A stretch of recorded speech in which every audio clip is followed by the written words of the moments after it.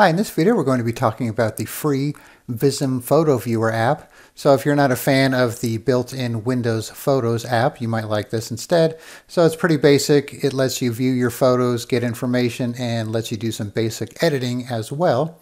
So you could download this from the Microsoft Store. Just do a search for Visum Photo Viewer and then just click on Install or Get, and then that's all you need to do, and then it'll be with your regular apps. Alright, so when you open it, it'll show you all your pictures from various locations here, as you can see.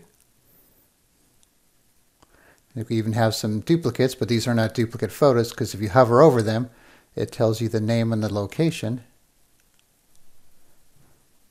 And then you could right-click on them, copy, share, delete, rename, print, open with, open in File Explorer if you want to go right to the location there. And also if you click on one to view it, for example, it has this properties section where you can see the file name, the type, the folder, the size, the dimensions, the date taken, exposure time if available, what it was taken on. So this is an old picture taken on an old Pixel 3 phone, and it actually has GPS location. So if the photo has the metadata for the GPS information, you could find it here. If not, then it's not going to show anything, so just keep that in mind. And then we have some miscellaneous information here as well.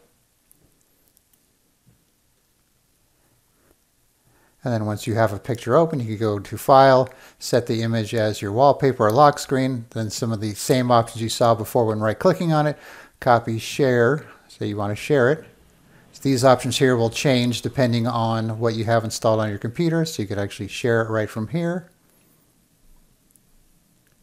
Do a save as, open with something else. Open in File Explorer again, go to the next one or the previous one, print it. And now here are the editing options if you want to rotate it, crop it.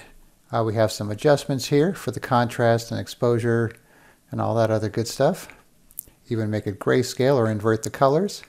And then once you change it, you could save a copy, do a save as, or replace the original.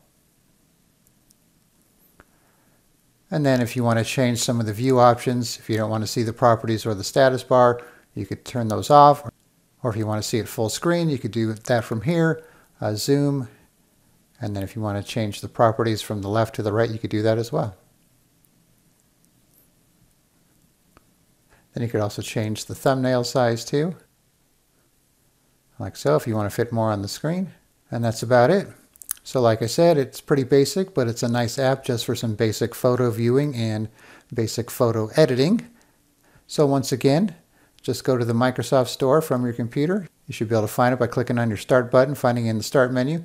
Just do a search for Visum Photo Viewer, download it, and then you should have it with your other apps. If it's not on your recommended, you should have it in your main apps under V right there, and then you could just open it from there and start checking out your photos. All right, thanks for watching, and be sure to subscribe.